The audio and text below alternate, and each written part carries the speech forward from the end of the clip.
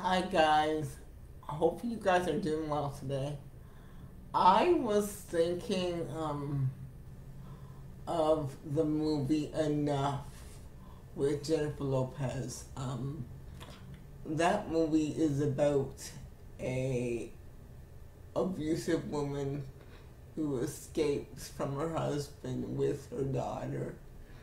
And at the beginning of the movie, she was a very timid, very soft-spoken woman, but she went away and gained a lot of confidence, and she learned how to box, and she was able to defeat her husband. And um, I got this sense that we, myself included, we in the body of Christ have let the devil hoodwink us for too long. We've been going through different cycles of sin and self-doubt and all those awful tapes that we have been playing in our mind. It could be something that happened in childhood. It could be something that happened in our early life, or it could be something that happened when we were young people, and it's still plaguing and it plaguing because seeds planted could be good or it could be bad. Good seeds blossom into something amazing. They can sprout into wonderful words of affirmation and wonderful words of life and peace and hope. But bad seeds can sow self-doubt and cause us to go through cycles and cause us to form chains, because a chain doesn't start off as this big thing. It starts off as one little decision that can really destroy us. And I was thinking of this movie with Jennifer Lopez, and I was thinking of the negative tapes that we let replay in our minds, that we're not good enough, we're not as good as this person at doing things, just because we struggle with things, we're disqualified, and just because we have this issue, God can't use us, or because we look like this, God can't use us. And the funny thing is, we don't say these negative things, but we think them in our minds, but we don't dare say them. We don't bring light to the darkness. And I was thinking to myself, you know what? Enough of playing with the devil, enough of these negative tapes, enough of these negative thoughts, enough of thinking that we're not good enough of letting the world tell us that we're not good enough, that we have to take a back seat, that quote unquote religion is not has no place in public society. I'm like, enough with that. It's time for the church to rise and take their proper place. And what I mean by rise is rise subtly. Quite often the church has been way too forceful in our version of rise. We shout at street corners and all that stuff, and that doesn't get people into the kingdom. What we need to do is do it subtly. Start with your friends. start with your family. Start with just showing kindness to people, showing grace to people, showing love to people, and you'll be surprised about how when you give people what they need and show them Jesus in a way they can understand and cope with, they'll want your Jesus. And we'll just be able to beat the devil at his game that he's playing. And you know, and to say,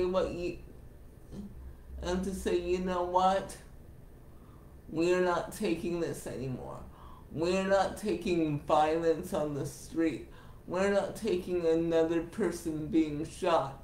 We're not taking another teen being lost to suicide. We're not taking it anymore. And if we begin to rise and unify, it'll turn the world upside down. We need to begin to say, you know what, enough. We need to get our spiritual muscles, our spiritual punching bag, and begin to just punch the devil metaphorically into out of this world. And we can. It said the kingdoms of this world will become the kingdoms of our God. And I think the only way to do it is for us to rise and say, enough. Enough with division. Enough with this and that. Enough with you're black, I'm white, and we're not going to socialize together because one believes in pre-trib and one believes in post-trib. The world needs the church. The world needs us. And it's time out for petty nonsense that we have perpetuated throughout the years. It's time for us to come together. I saw something wonderful in my dreams the other night. I saw churches. You see how all these churches have their own internet broadcast? Well, I saw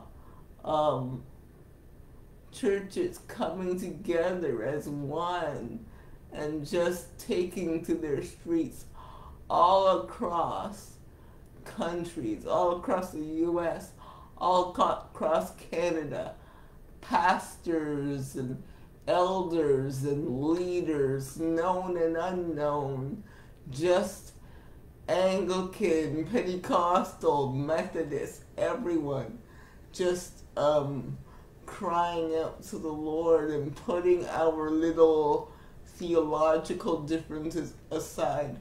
The world's in trouble. And it's about time we say, enough. It's about time we just don't roll over and say, oh, Satan, you can beat us up. Because that's basically what we're saying. That's basically, like, by not saying anything, we are complicitly giving Satan permission to hoodwink us, to roll over us and play dead.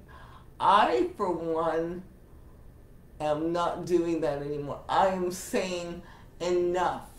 You can't have my mind. You can't take my joy. You can't take my peace.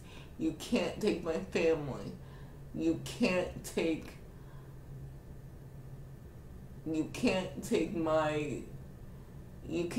anything of me. I want it back. And if we say, I want it back, and when he comes, sometimes when we give it over, it'll come back into our minds. But we have to keep surrendering it. We have to keep saying, nope, enough is enough.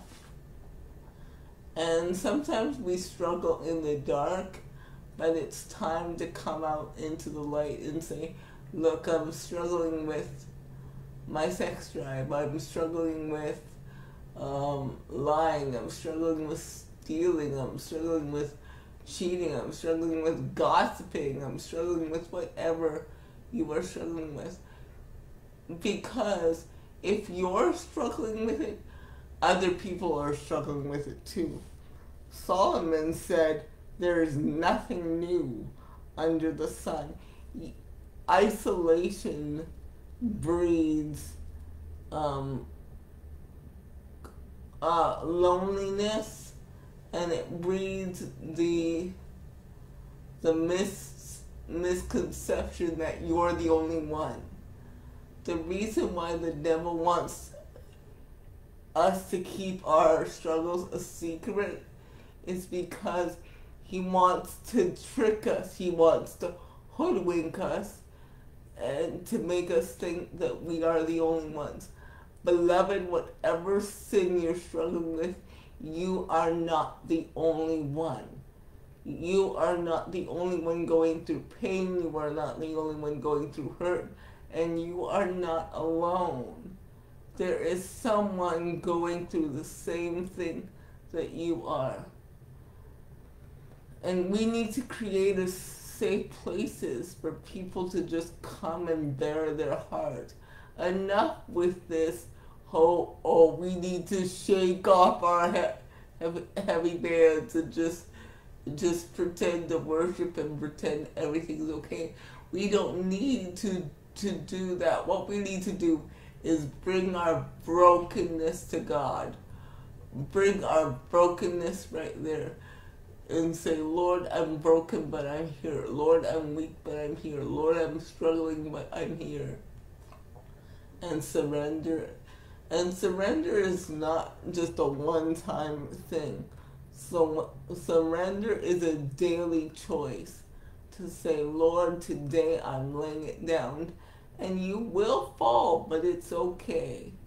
It's okay. God knows where you are. And eventually, He will take you through a process, and it will become easier and easier and easier.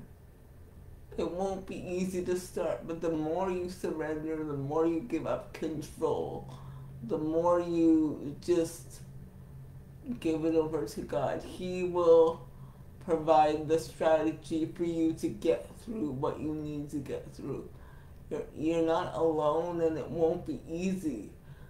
But the harder it is, the more muscle you build. See, the more weight you have in your life is the more muscle you build. Because I lift weights occasionally. And when I got diagnosed with diabetes a few years ago, the therapist put me on to, the doctor put me on to a therapist, and the physio put me on to lifting weights. And I realized the more weight I lift is the more strength I get. And I didn't get stronger by lifting them once and that's it. I had to daily lift them. So sometimes you have to daily lift the weight or daily surrender the weight, and then as you surrender the weight, as you lift it, it becomes easier and easier and easier. Don't be afraid to lift weight. Don't be afraid of the weight. Surrender it. Surrender both the weight as in pounds, and weight as in when you're waiting for something. So surrender both weights. Somebody out there listening to me right now is waiting for something. The Lord says, surrender the weight. Surrender the time that you're waiting. Don't stress about waiting for that particular thing. Just know that God has got you, and He will bring to pass what you're waiting for. That was his word. It wasn't just you. He did tell you that particular thing. So surrender the weight. Surrender the weight. Surrender the weight as in pounds, like what you're carrying, surrender it, and surrender the time you're waiting for that thing. And don't let the devil trick you into saying, oh, it won't happen, oh, it won't do that. Don't let him spin your brain into cycles. Tell the devil, tell those voices, tell those tapes to shut up, and tell them enough. And when he brings that to you, quote Ephesians 6:10. Put on the whole armor of God. And Ephesians 6:10, verse 10 to 18 is really good if you want to know what your weapons are. So use those weapons. Quote that scripture. Read it from your Bible every day. And it's a great weapon for your arsenal. And whatever you're going through, there is a scripture for every trial, everything you're going through. Find that scripture and quote it, take it to your heart every day, because the word will carry you through. I'm not the best at reading the word every day, God knows, because I have issues with reading. But I do listen to the word as often as I can, not every day, sometimes not even weekly, but I've hidden the word in my heart. I've hidden the word in my heart, and when I need it, it comes. But I do talk to the Lord every day, and sometimes talking to the Lord is all you need to do. Sometimes, depending on who you are, God will talk to you. God will reveal his precious secrets to you in dreams. That's why or through friends, or however he does that. That's why I always say you need to find your own rhythm with God, because when you do, you'll know how he speaks to you. You'll know if he speaks predominantly through the Bible, or he speaks to you through friends, or maybe that still small voice. Because he knows what kind of person you are. He knows what you need to understand him. He knows how you communicate. He knows each and every one of you. And he sees you and he loves you. And he just wants you to live life more abundantly. He says, beloved, I wish above all things, not some things, not most things, but all things, that you would prosper and be in good health. And that prosperity over there, I believe, is talking about emotional prosperity, physical prosperity, financial prosperity, yes, and spiritual prosperity.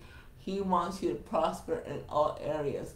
But in order for you to prosper, you need to drop those tapes in your head and tell the devil, tell those so-called friends that mean you no good, enough. I'm not listening to your negative tapes anymore. Now, constructive feedback is different. Always listen to the people that God has put in your life to give you constructive feedback, whether it be a spouse or whether it be a friend or your parent. But I'm not talking about that. I'm talking about haters that every time you get around them, they're negative and they just mean you no harm. Well, they mean you nothing but harm. don't listen to those people. Tell them, you know what, enough. Enough. I don't need you talking negative about my purpose. I don't need you injecting your false logic and venom under the guise of you're using wisdom to help me when you're just jealous. Be careful of the people you hang around. Now it's really important that you are very, very, very careful of the people you hang around, because the people you hang around, if you let them, can either make you or break you. They can either lift you up or let you down. You have no time to worry, to be around people who don't celebrate you. I don't care if you've known them forever. You have no time to be around people who don't celebrate you. You need people to uplift you. You need people to say, girl, man, you can do this. Man, let me help you. Man, trust the Lord to bring the word to you. I'll be praying for you. God bless you. I hope you enjoyed my sermon for tonight. I'll see you soon. Bye.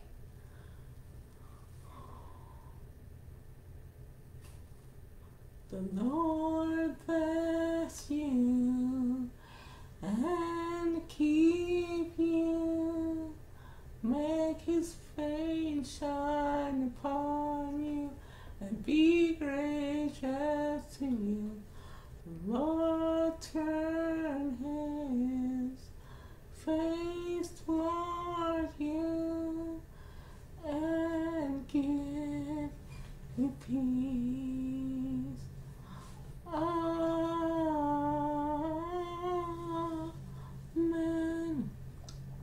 Amen. Amen. Amen. Amen.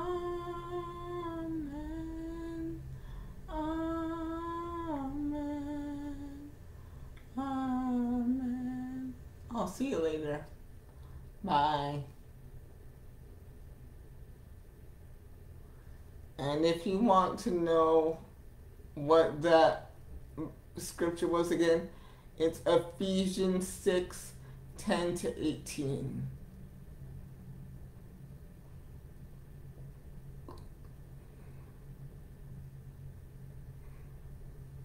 It's a great scripture when it comes to defeating the devil and his devices.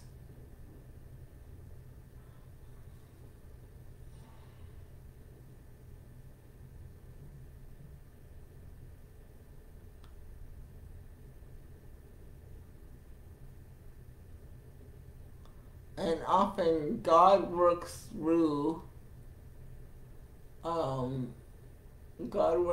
trouble, and sometimes things that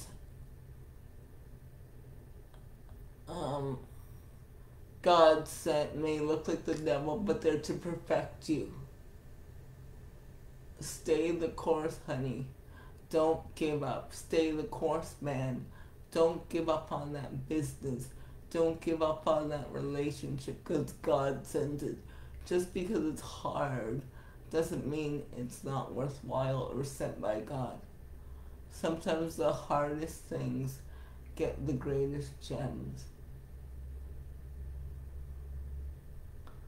Bye, guys. See you later.